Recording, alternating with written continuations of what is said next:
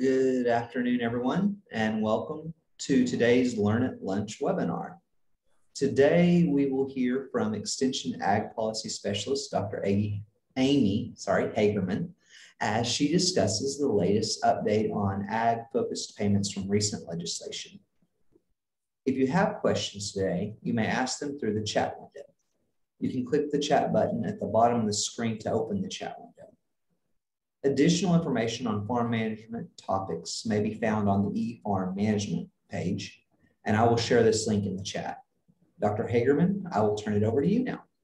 All right, thank you, Brent. So I am going to share my screen. So when you guys saw the advertisement for this, it said something like impact of delayed payments. And at the time we set that topic, that was true. But if any of you had approved CFAP 1 or 2 applications, you've probably already received your payment sometime in April for this latest distribution. So I took a little presenter's prerogative. I changed it a little bit. We're going to talk about CFAP payment distribution. This is very relevant given the reintroduction of CFAP 2, the ability to put in new applications. And so that's what I want to focus on a little bit for today. There we go. Okay.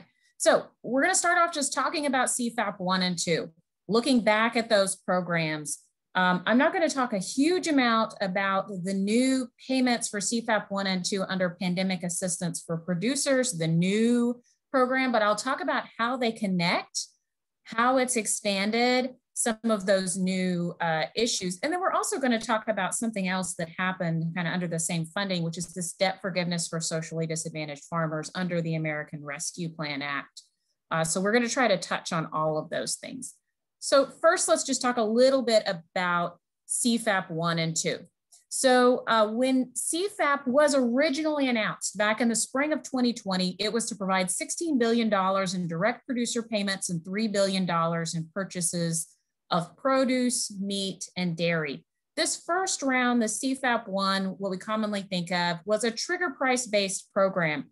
It took prices in January and prices in March, and if there was more than a 5% decline between 2 days in that period, those 2 days, then that commodity would receive a payment under CFAP 1. They actually broke it into 2 separate payments with the idea that the second 20% would be issued if there was enough funds left over, depending on how many people applied for this program.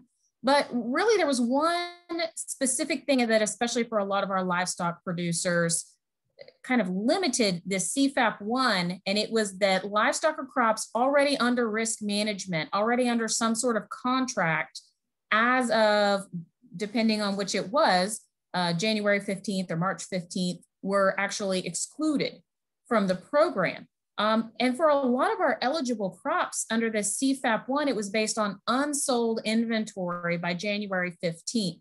So what this actually ended up doing for us under CFAP 1 is that it really focused a lot, at least here in Oklahoma, for our cattle producers in the state. So just digging a little bit deeper into our state, you can see that $326 million of the $347 million in payments actually went to cattle producers in the state. There's some very good reasons for this, and timing is a big part of that.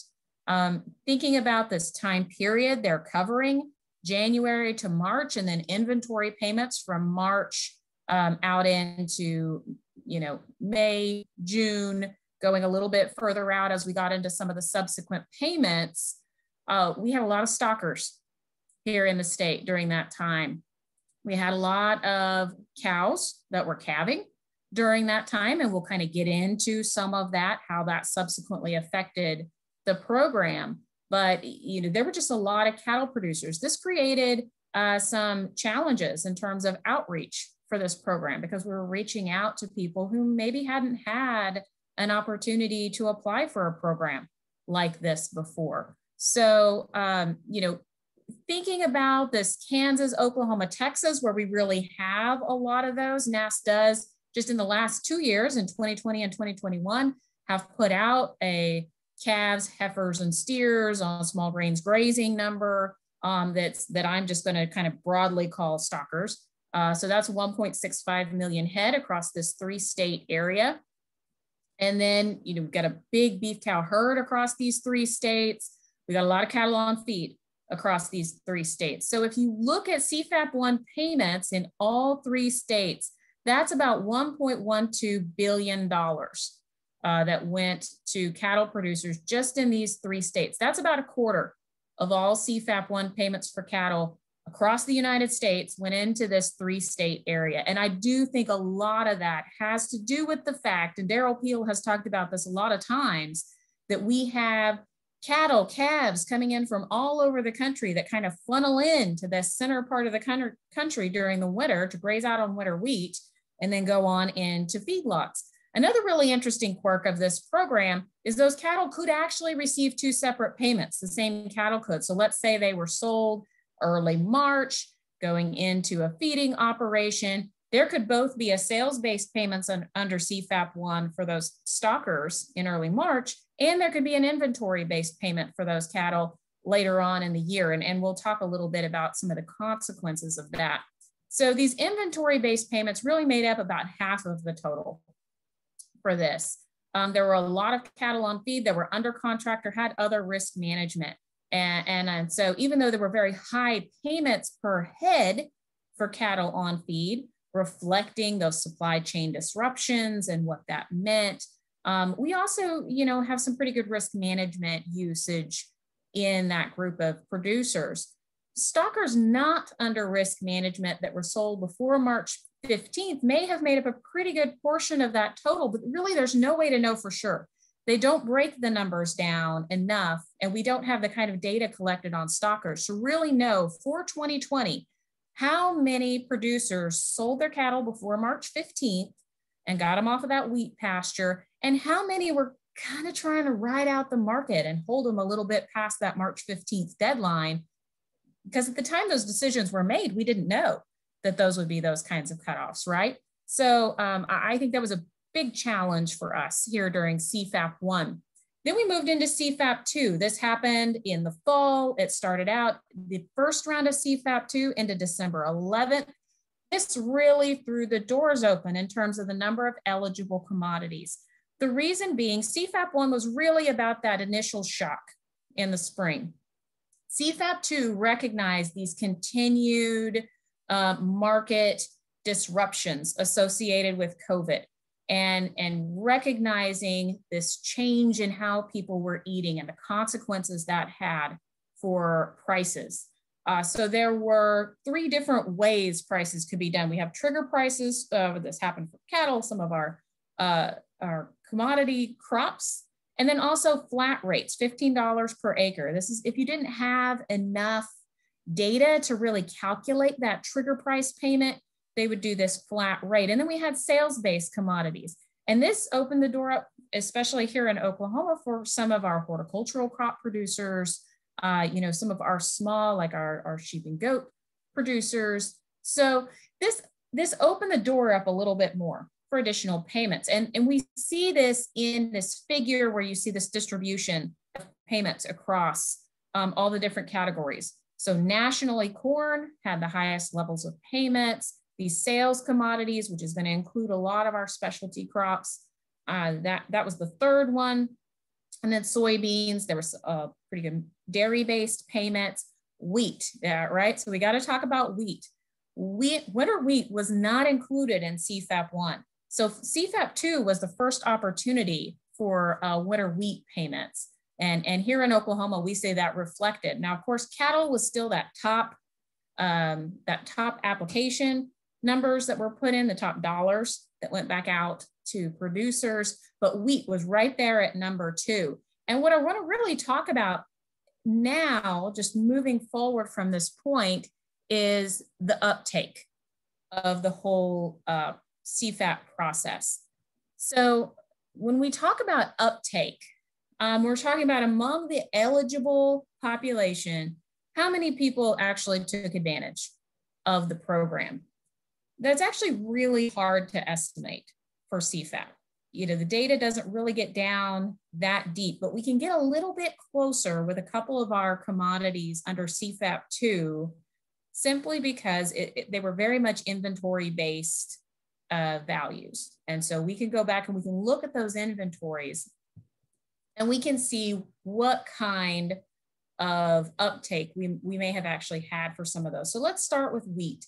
This price trigger based payment of 54 cents per bushel. This was the first time wheat producers had a payment under the CFAP program here in Oklahoma, because we have winter wheat. And we had about 86% uptake by my calculations, meaning that 86% of our wheat production for 2020 received a payment. That is a very good level of uptake for any kind of program. I mean, obviously you're going to have some people who aren't eligible for other reasons. You may have some people who just simply choose not to participate in the program. So, but for any kind of program, 80s, almost 90%, that's really good. Cattle still represented the bulk of our total payments in the state. This was a fixed $55 per head on non-breeding inventory. And if I look at our number of cattle operations that would have the kinds of cattle that could fall into this, I get about a 60% uptake among our cattle producers in the state. Now I've talked to FSA in the past about this, working closely together on getting information about these programs out. Our state FSA offices did a very good job of reaching out to producers across the state. And they based their uptake estimates that I had heard based on the number of LFP applications that had happened in the past. That's probably pretty good, because that's going to address some of that eligibility. It's going to be people who are familiar with the process of applying for USDA programs.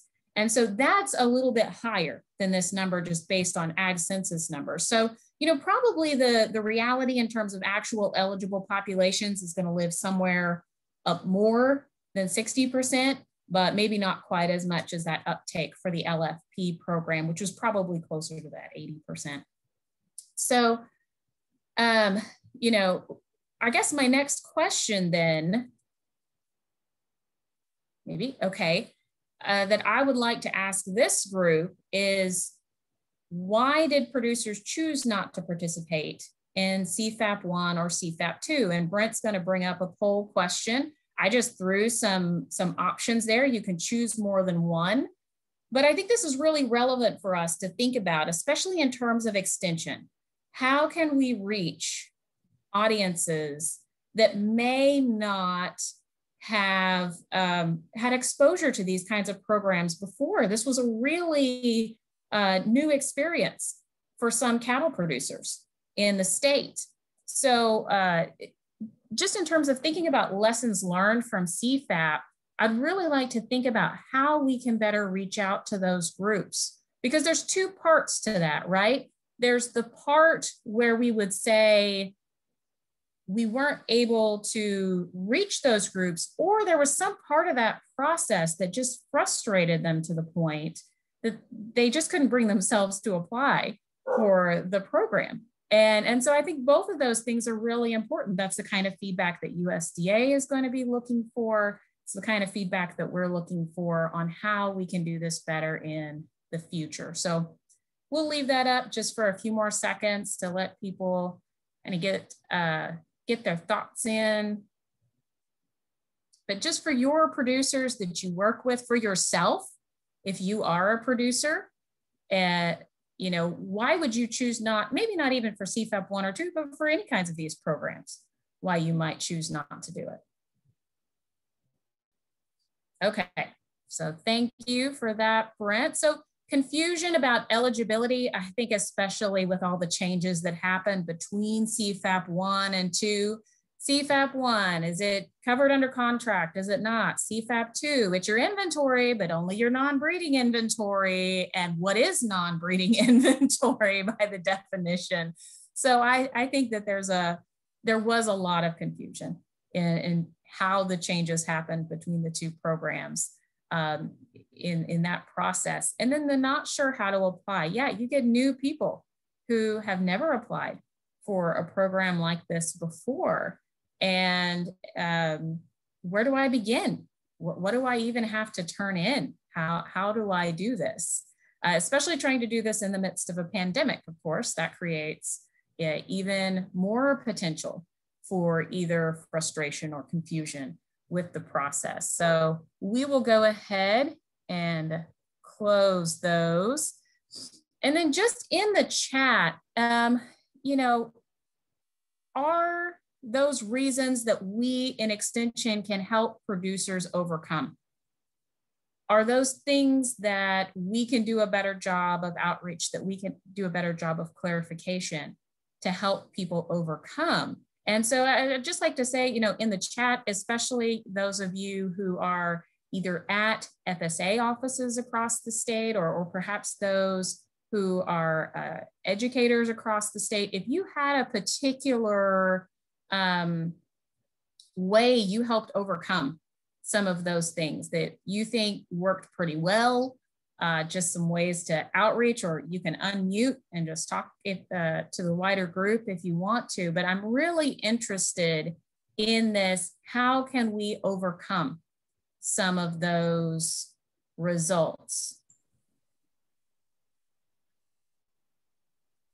Amy, I know for me, there was about 3 or 4 producers that all I did was call them and say, you need to call your FSA office and go in there. And, you know, these are people who are involved in clubs, involved in stuff like that. And they didn't really know about it yet. I think they said they would have eventually found out about it, but we're lucky we've got a really proactive FSA office in Kay County as well. So they jumped on that pretty quick, and we're as happy as one could be with the government payments. So yeah.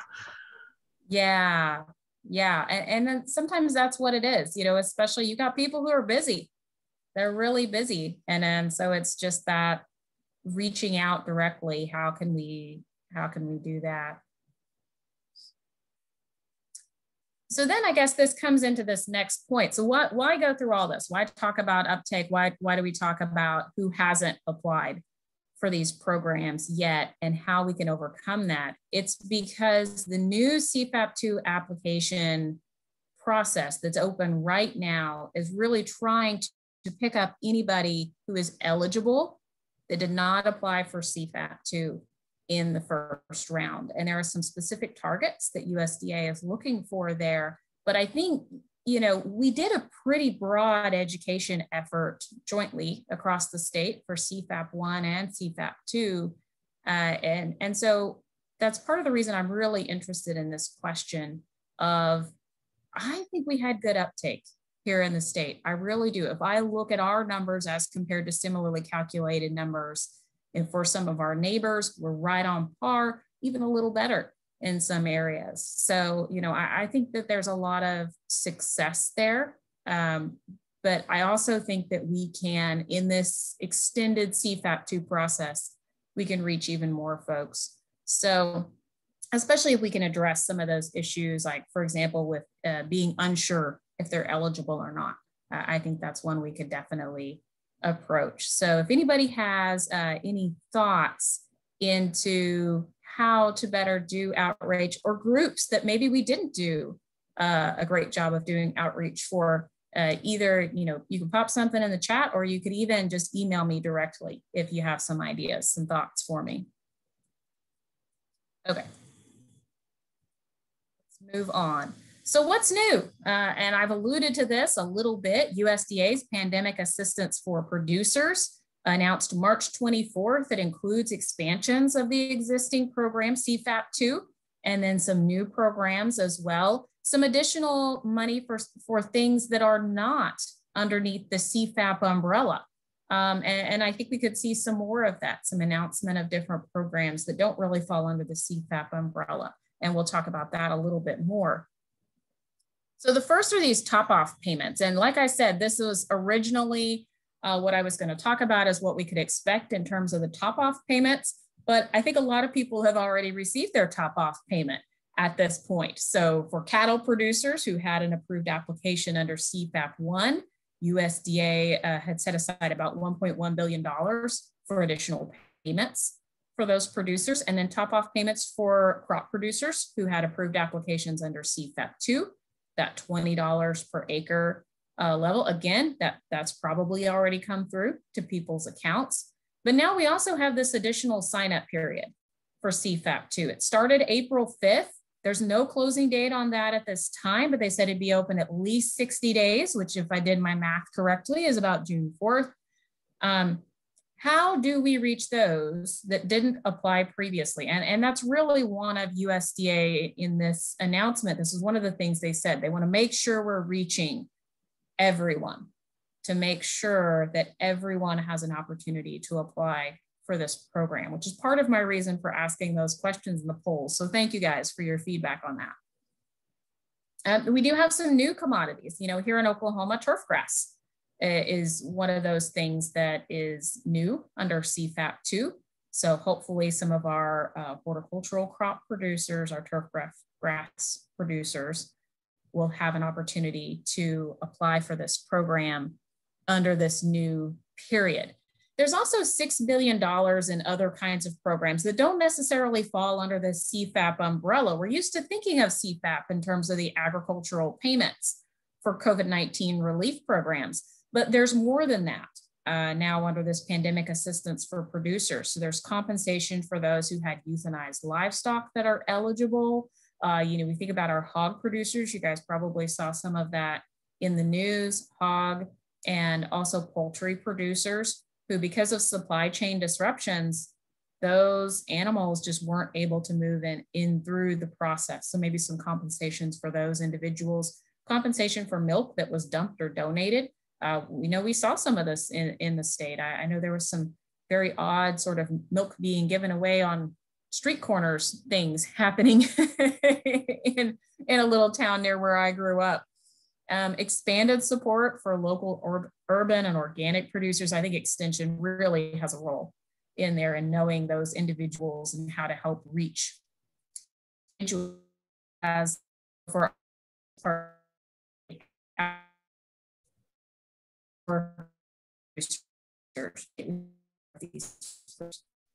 and so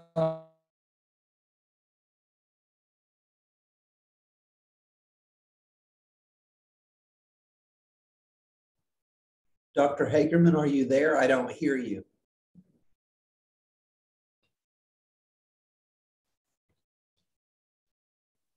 Okay, bolstering to other programs as well. And we have some of these programs that we utilize here in Oklahoma. LAMP, Healthy Eating Initiatives under SNAP, looking at incentives for domestic cotton milling and manufacturing incentives. We have a pretty good size group of producers in ginning here in the state. And then there's also NEFA grants to help bolster some of these areas as well. So, you know, whenever you have any kind of large scale disaster, pretty much the first thing you do is what they call a hot wash, where they go in and they say, okay, what did we learn? And how can we do better the next time around? And I look at a lot of these, and what I'm really seeing are kind of hot wash items. What can we do to continue to support people in this COVID-19 moving phase?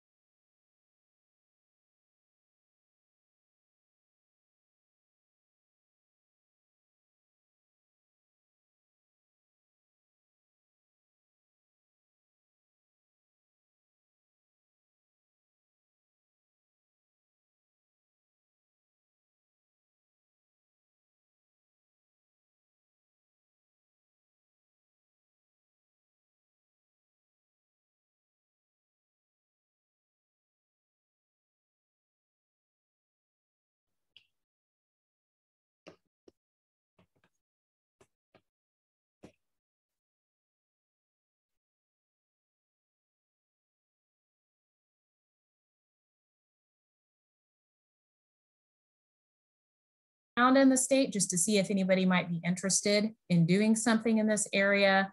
I didn't get anybody jumping up and down with excitement yet at this point. But if you're interested and you need some supporting information about CFAP2, please give me a call. I'm very happy to help support that in any way that I can, making sure that we reach every producer who is eligible in the state for this program. Okay, so now I'll stop right there and just, are there any questions related to CFAP2 before we get into the second topic that was also kind of under that American Rescue Plan Act of 2021?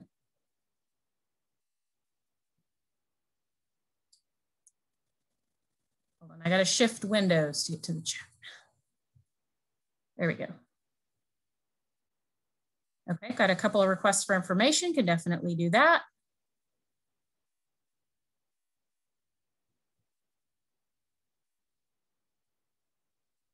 All right, well then we're gonna move on to the second topic, which was also in the news quite a bit, and that's the debt forgiveness under the American Rescue Plan Act of 2021.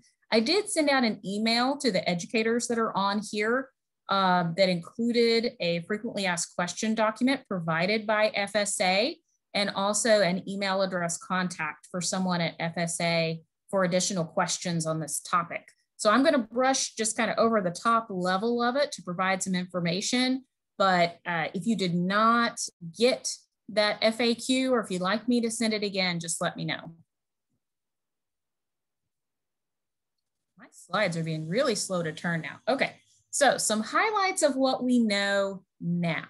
So this is forgiveness of qualified USDA debt for eligible individuals for balances as of January 1st, 2021. That date is really important when you're thinking about this program.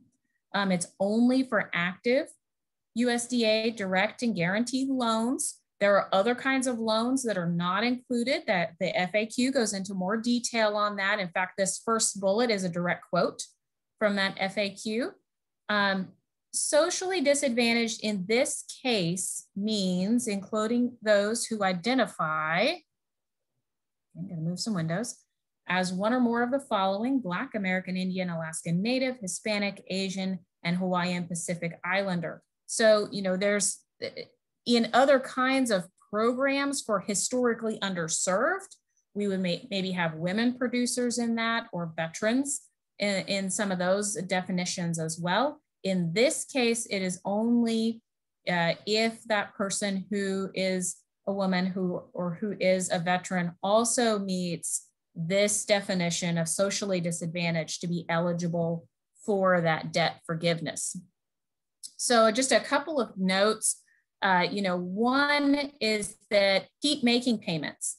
You know, I think I had at least one phone call where someone was kind of asking, I was like, well, should I keep making payments or not? It's not going to reduce or increase the debt forgiveness to do otherwise, to do that. It's that January 1 date. Also a note that, you know, in 2020, foreclosures and debt collection were suspended in recognition of the difficult economic times of 2020. And those suspensions are still in place to my knowledge, unless something has changed in the last couple of days since I checked on them. Also, new loans made after January 1 don't qualify. So if someone saw this announcement and then thought, oh, well, I'm gonna take out a loan, that's not going to be eligible for debt forgiveness. It's just outstanding balances as of January 1. So the state FSA office has offered assistance. Also, if you want someone to do a presentation in your area on this topic, and I've put, oh, I misspelled her name. It's Maddie with 2 Ds. Sorry about that. So ignore the misspelling, but contact Maddie Alewine for more information on that. Okay, so final thoughts. We may not see any further CFAP funds for 2021 after this final amount is paid out, the top off payments plus the additional payments under CFAP 2. We may see some different programs though, and we may see some additional stimulus bills. They're being discussed right now. We don't really know what it's going to look like yet for that. but some of these things may have different names than CFAP2, but they'll still be support for agriculture. So kind of stay tuned for some of that information. And then there's a survey link here for this webinar to provide feedback for the survey link. So please, I'd welcome any questions you guys might have.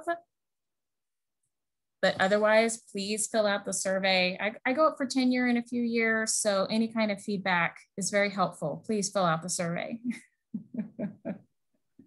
Any questions? Amy, I'm assuming new and beginning farmers aren't on that socially disadvantaged list as well, correct? They are if they meet the definition of socially disadvantaged there. Gotcha. So if you have a new and beginning producer who is also Native American, then they would be eligible, for example. Right.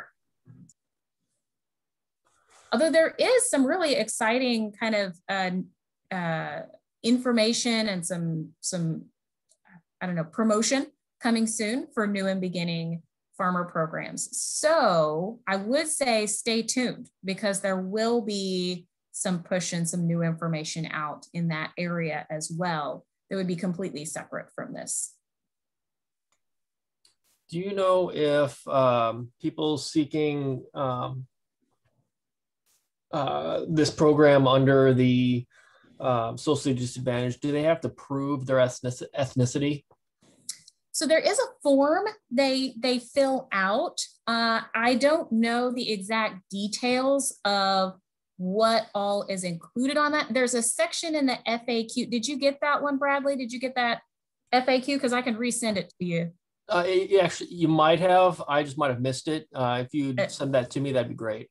Yeah, I'll send it to you again, because there's a specific form that they need to fill out to have on file with FSA, but I am not aware of exactly what kind of proof, if any, would go on that. Amy? Hey, Amy? Yes. According to what I've been told, they cannot ask for any type of proof of self-certification.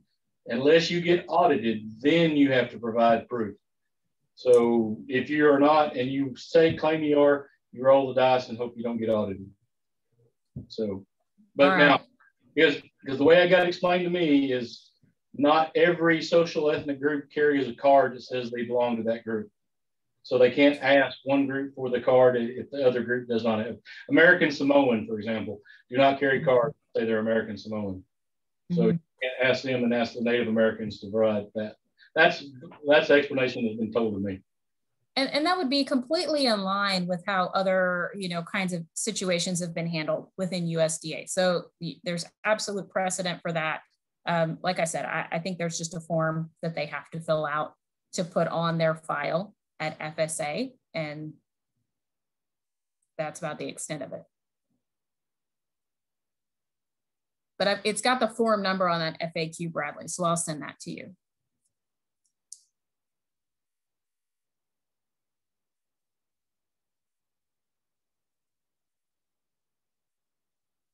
Okay. There's another chat question here. There is. It was a request for the FAQ form. Okay. I am. And I also pasted the link to the webinar survey that Dr. Hagerman mentioned in her presentation. I pasted that into the chat box as well for you to click on the link there to fill out.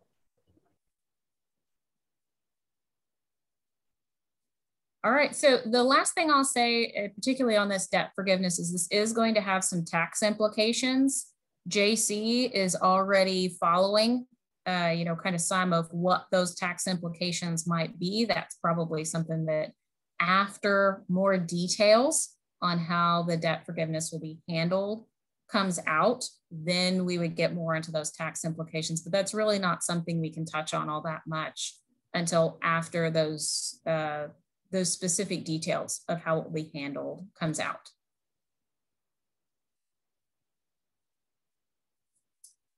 Okay, that's all I have. Thank you guys very much for your time this afternoon. I appreciate it. And if you have any interest in additional programming on any of these areas, please let me know. Thank you, Dr. Hagerman. And I would also like to thank everyone for joining us today and let you know our next webinar is scheduled for May 18th, and Roger Sauls will discuss land tenure and pasture and cropland rental rates here in Oklahoma. So that will be May 18th at noon. So I don't see any other questions. So I'm going to wrap up the meeting. Thanks again, and we will see you on the 18th.